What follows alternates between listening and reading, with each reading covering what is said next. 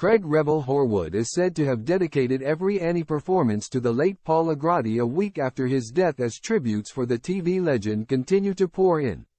Craig Revel Horwood, 58, reportedly paid homage to his late co-star Paul Agradi in an emotional moment during his first show back as Miss Hannigan in Annie the Musical. The Strictly Come Dancing judge had shared the role with Paul, whose death brought the production to a temporary halt.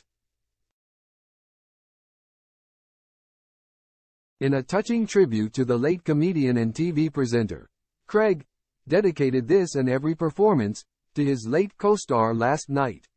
Audience member David Jack said. After the final bows, Craig Revel Horwood addressed the audience and said they would like to dedicate this and every performance to the legend Paul O'Grady. There were people in the audience in tears and shouts of, "We love you, Paul." Some of the cast looked emotional, but the performance under the circumstances was outstanding, especially from the young cast.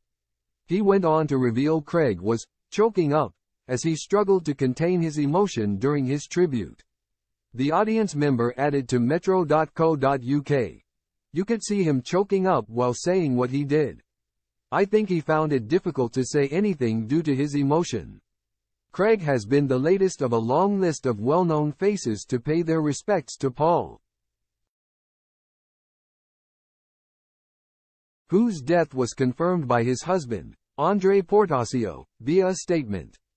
Alan Carr recounted his recent conversation about life after death with Paul in the wake of his death as he took to Instagram to share a picture with his late friend. He uploaded a picture of himself alongside the comedy veteran using chips as cigarettes, as he penned a lengthy statement reflecting on their friendship. Alan looked back on Paul's anecdotes that would have him, literally in hysterics, as he admitted he will be missed so much. He also recounted how the pair quipped about life after death and Paul's response after being asked whether he believed he would go to heaven. Alan wrote, "I've been no use to anyone today. Loved Paul, who didn't? A true one-off."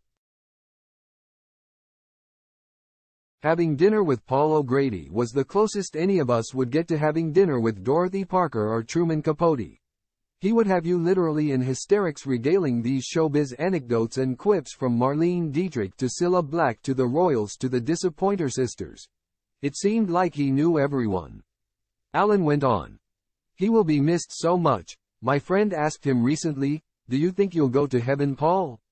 Quick as a whip he replied, 'I hope not. I won't know anyone.' You legend."